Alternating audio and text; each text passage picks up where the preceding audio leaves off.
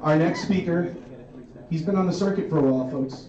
Mr. Peter Kelly from SourceVox. He's going to be talking to us about the evolution of high availability.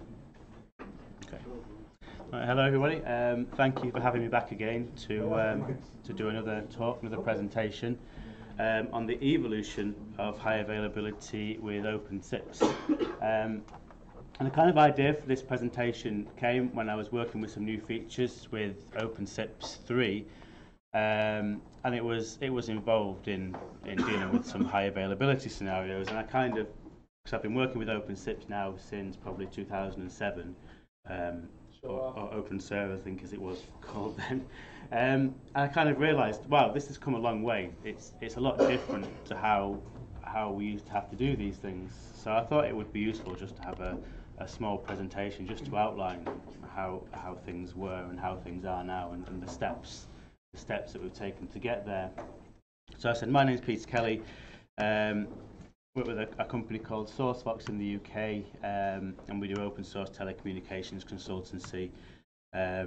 So we get involved in the usual arenas of OpenSIPS, free switch asterisk, least cost routing, calling cards.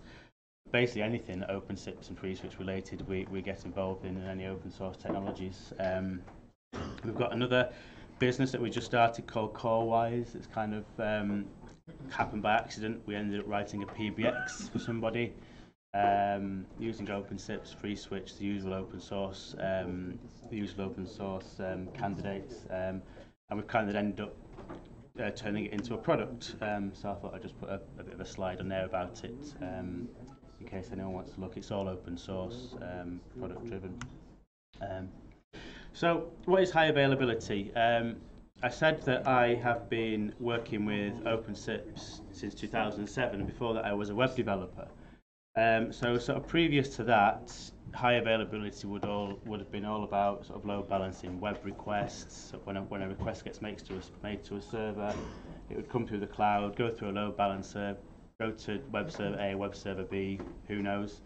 But it's actually all about just getting that request to the server and getting the response back. You'd use a session token perhaps to identify the user, and it was a fairly simple problem to solve. Now I learnt through working with OpenSIPS in the VoIP world that the problem is a little bit different when you're dealing with SIP, because you have a diagram that looks almost exactly the same as when you're load balancing for, say, a web request. But the key difference here is that a SIP or VoIP session will last a lot longer than a typical TCP request for a web page, for example. So when you're load balancing a SIP session, you're having to load balance the entire thing at the beginning, and then you're having to maintain that path through the servers for the entire duration of the call, which can last for minutes or hours or even days in some scenarios. So once you've established that chain of servers, you really have to make sure that chain of servers is going to be maintained for the entire duration of your call. And these are the challenges that come when you kind of load balancing with OpenSIPS. So just a quick example, which I'm sure I've used before, previous slides. So we have an example here of a phone making a call through OpenSIPS, and as we can see, it is making a call to a fully qualified domain name, which is example.com, which is fine. But when the session is actually established, we end up with IP addresses in our SIP messages, in our SIP requests. So you never see that fully qualified domain name again. And again, that alludes to what I said in the previous slide. Once you have this session established in SIP, the IP addresses are very important, and the IP addresses have to be maintained throughout the entire session when you're talking about high availability. And it's the same with the media stream at the bottom. The media stream will flow from IP to IP, and those IP addresses must stay there, or you have to have processes in place to make sure that those IP addresses stay in place in order for the media to flow. Okay. So I found the new bouncing slide, obviously. Yeah. So once again, for the duration of the call, all IP addresses in the proxy chain must remain available and able to any SIP related to the call. and the media streams that I've said also rely on the IP addresses. So how does OpenSIPS solve high availability? So when I started working with OpenSIPS, a typical deployment, you'd have OpenSIPS involved, obviously. You would have your servers involved, which would tend to be bare metal. Nowadays, you can have virtual machines or cloud-based servers as alternatives. You still use bare metal if you wish. You tend to have a database involved. Certainly, 10 years ago, you normally would a relational database or no SQL. You have to deal with the network topology, either a virtual network or a fixed network. And you also have to deal with disasters. Sort of the classic disaster that everyone likes to throw in is what happens if a bomb drops on London and your data center goes. These are all the kind of moving parts that you have to deal with when you're dealing with high availability in a SIP deployment. And in the very distant past, OpenSIPS 1.4, which I think was the first version of OpenSIPS, this is typically how it would look. So you'd have two OpenSIPS servers, which is a kind of a very fixed number, and you'd have a shared virtual IP between them, and then you would have Monit, which or something similar, which is a monitoring application that can monitor OpenSIPS and can restart OpenSIPS if anything goes wrong. And then you'd have various other tools like VRRP or UCARP or KeepAliveD to monitor the virtual IP. And so there you'd have your kind of physical hardware setup. And then you would have to do manual things to share information between the two OpenSIPS instances. So you can see I've got the register and the T replicates at the bottom there. So with a shared VIP, only one of the OpenSIPS boxes would have the virtual IP at any one time. And you would have to tell the secondary OpenSIPS box about, for example, user location information. And you'd have to manually code that into the configuration yourself and say, hey, I'm going to send you a register packet, and then you're going to recognize that this has already been pre-authorized, authenticated, and you're just going to store it in your user location database just in case you become the master OpenSIPS. So it's quite a complicated and convoluted way of doing it, but it does achieve the kind of high availability that you need. So if one of the OpenSIPs should crash or go down, then the other one can take over and have all the information it needs. And it's similar with the dialogue information. The dialogue module in OpenSIPS stores information about ongoing dialogues. And in OpenSIPS 1.4, you could flush them to a database. So if anything happened to OpenSIPS, if you had to restart OpenSIPS, it could read all the information back out of the database. So again, it's a fairly manual process. You'd flush all the information to a database periodically, and then if another OpenSIPS took over, you would then have to make sure that it read all the dialogue information in. And again, I've just put a note at the bottom that the cloud kind of environment was probably unheard of in this kind of era. So just a kind of summary of this configuration. When I look back at it, it's actually quite rigid in design. You've got two OpenSIPS boxes here, and you can only really have two OpenSIPS boxes because you've manually added code into your configuration to say your OpenSIPS box master or OpenSIPS slave and send extra information to the other box. If you added more boxes in, it would get incredibly complicated, having to kind of manually sort of know which box was master and which wasn't. Looking back at it, I think it was quite a rigid in design. Again, also with the shared virtual IP approach, you kind of having to manually have awareness of which box has got the virtual IP at any one time and keep track of that. So there were some evolutions that were then made. OpenSIPS 1.10 is very similar to the previous scenario, but this is when the guys added the UDP socket communication. So you can see at the bottom now, there's now no need for the dialogue sharing database, which we had before, and there's also no need for the T-replicate function. So it kind of simplified things. You could tell OpenSIPS A to talk to OpenSIPS B and share registrar information, share user location information, and share dialogue information. So that simplified things a lot. But again, we still got this situation where you've got two OpenSIPS boxes and a shared virtual IP. So the real big change, I think, came with OpenSIPS 2.2 onwards, where the guys added the clusterer module. And my interpretation of the clusterer module was an evolution of the UDP communication module. They changed it, so it was now encapsulated in its own module, the clusterer module, and it would use TCP communication. And at this point, it was then also possible to have multiple OpenSIPS instances within a cluster. So rather than just having OpenSIPS A and OpenSIPS B, you could have many nodes in a cluster, and you would just simply give a node its own name, give it some neighbor information, and each OpenSIPS box will now learn about the neighbors within the cluster. And once you've enabled that module, you can then add things on top of it. So you can add on, for example, registrar or user location information and say, okay, share this information between OpenSIPS boxes. You can do the same with the dialog module. You can do the same with load balancer now, I believe, rate limiting, dynamic routing. So there's lots and lots of modules that can now share information between n OpenSIPS instances just by using this clusterer module. So we've kind of very quickly gone away from this situation where we're having awareness in the configuration script of how many OpenSIPS boxes there are and sending information to all the adjacent ones, to having this nice clusterer module that can basically just say, hey, add as many nodes as we want and just share all the information between them.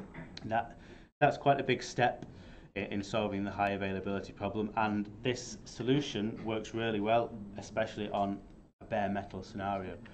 So if you've got servers that are running as servers with their own fixed IP addresses, it's great. As I say, just to kind of summarize, we don't need any of the sharing via database anymore. You can use a VIP still if you want to, but it's now much easier to not use a virtual IP. And then you get to bring both, I say both, you can have many OpenSIPS boxes, you can bring many OpenSIPS boxes into play and have them all targeted independently with their own IP addresses. And we can still use Monet to monitor OpenSIPS if we need to. So that was the bare metal scenario. Now the problems that we were having was when we had customers, and we've had a few customers who would deploy OpenSIPS into a cloud environment, which would typically be AWS or Azure, etc. And what we would find is that, load all this up, is that when you deploy OpenSIPS into a cloud environment, there's no OpenSIPS doesn't know what the public IP address is. It only has a local IP address. You have to use the aliasing aspect within OpenSIPS, which allows you to give OpenSIPS awareness of its public IP address. So in this diagram here, you will see that OpenSIPS has a local IP address. We have two nodes in the cluster. Each one has a local IP address. The public IP address is distinct from OpenSIPS. It's separate. But by using the aliasing feature, where you see the listen line, you can tell OpenSIPS what the public IP address is, and OpenSIPS will then replace the IPs in the SIP with the public IP address rather than the local IP address. The big problem that comes next is that when a node should fail, so if node 2 should fail, you can easily bring up another node in its place, but it will typically come back with a different local IP address. And when OpenSIPS is sharing information between nodes about dialogues, for example, the local IP address that has been used for each dialogue is very important. So what we were finding was that what we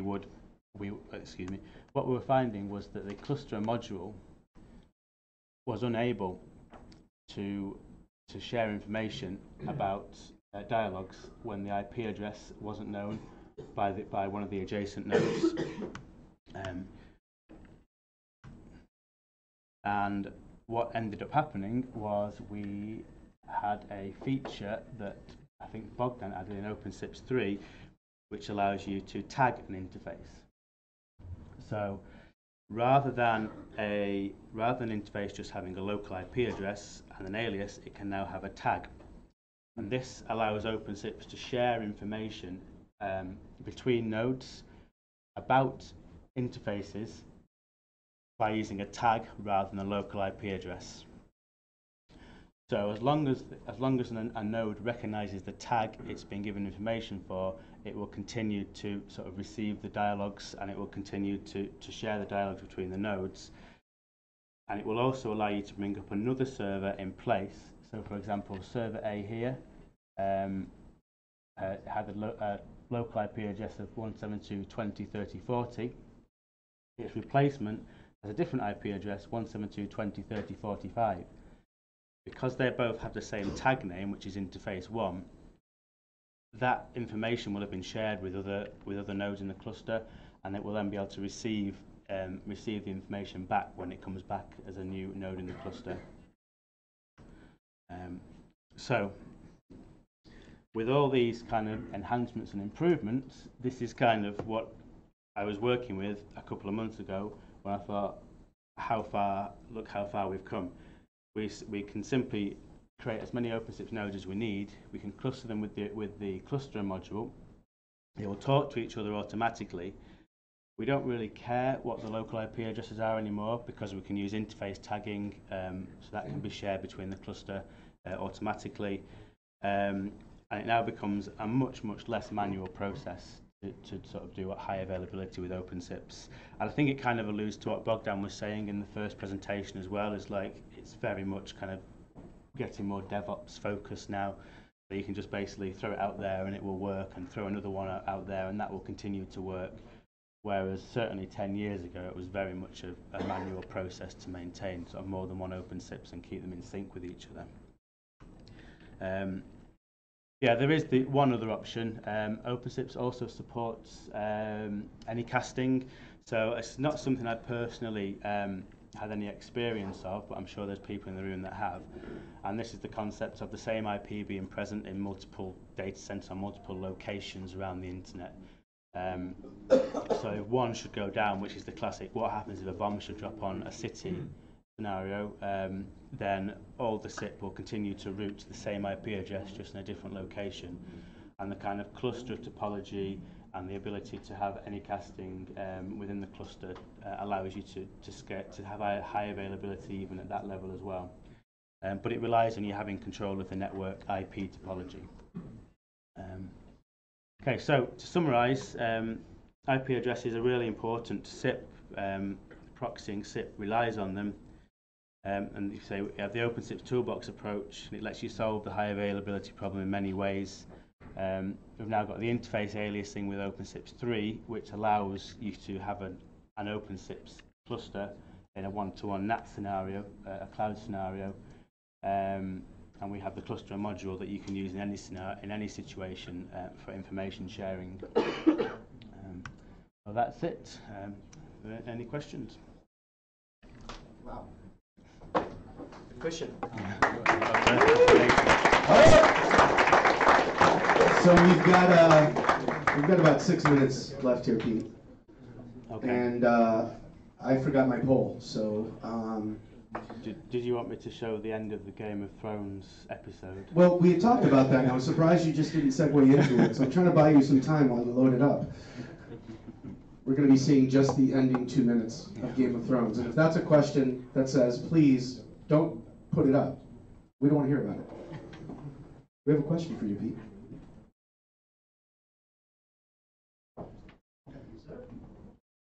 Pete, your examples show 2 OpenSIPS instances. Yes. With a communication bilaterally between the 2. Yep. Can you talk a little bit more about what happens if you had, for example, 20 OpenSIPS instances? Would the communication be full mesh, or is there some kind of hierarchy in the clustering? I believe that's probably a question for Razvan or Bogdan, but I believe Who is it? I can answer. This is our new Bogdan. So basically, you Push the can- button. Okay. No. It's working now. No. Okay. Yeah, it's It was working already. Okay. So the idea is that you can have as many instances as you want because you don't really rely on the. That's why we only made a tagging, so it's not pre-configured. So whenever you want to power up a new instance with the same tag, it will just be part of that specific group. You'll still need to add it in the cluster, so to get all the replicated information, but basically it can scale up to a different number. No? That's not the answer to his question. This man is not satisfied with your words. Okay. Why not? This is why I gave it to Razvan. Installation. Does each OpenSIPS talk directly to all the other OpenSIPS instances in the cluster? Yeah. So they're fully meshed. Oh yes, they are fully meshed. That was the question. That was a yes or no question. He wasn't looking for affirmation on a statement. Was that sufficient enough, or you sure? Because we got him all day. We have another question in the back here. Yep, right up here in the front first. I'll be to you in just a second. And what about the props of the registrations that the proxy sends to the CPEs to take the NAT hole open in this scenario, so that the association with the CPE is static, and how the system that some CPE of the system have to move to a specific instance if we have more than two. So the question: How does the